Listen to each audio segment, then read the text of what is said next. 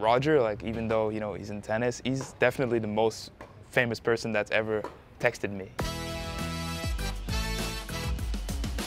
When I won my first title this year, he texted me and said, like, he was just very happy for me and congrats. And I thought, like, that was really nice. Like, I didn't expect that. The craziest place I played tennis is actually in a church. At the basement, they had like an open gym.